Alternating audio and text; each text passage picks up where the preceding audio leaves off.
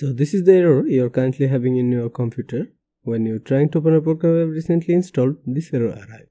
The program can't start because dtd-compiler_43.dll is missing from your computer. Try reinstalling to fix this error. It's a very common issue and all you need to do is watch this video till the end without skipping. Hello everyone, welcome to Tech Evolution.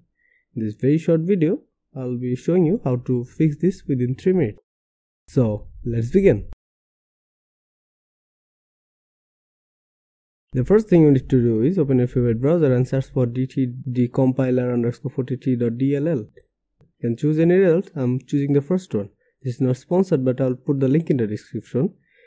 Here you can see few download options based on the architecture of Windows. To know architecture, click on Start and search for system information. Here you can see mine is 64-bit computer. So I'll be downloading the second one.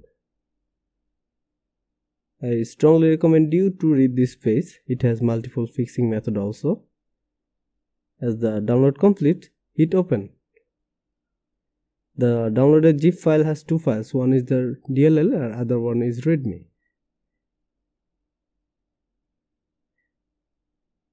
To place this file, open this PC, new volume C, Windows, and find a folder named System32.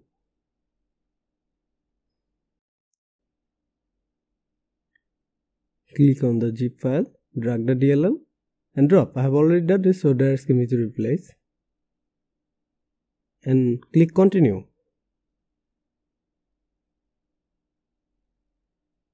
Check this one more time. By typing the file name, we can see the file is placed in the 32-bit folder.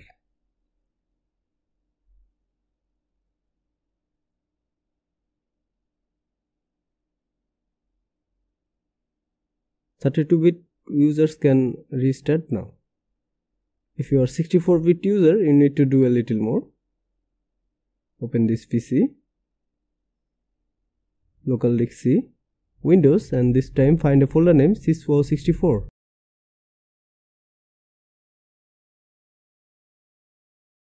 Same again, drag and drop.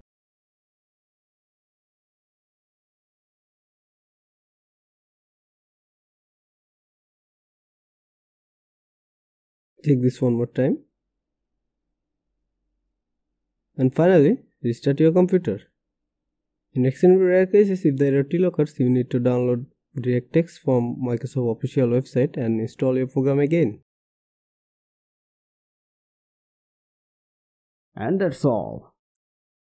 If you follow me step by steps, you'll no longer have that problems left. Please let me know how you feel about this video. And do not forget to like and subscribe.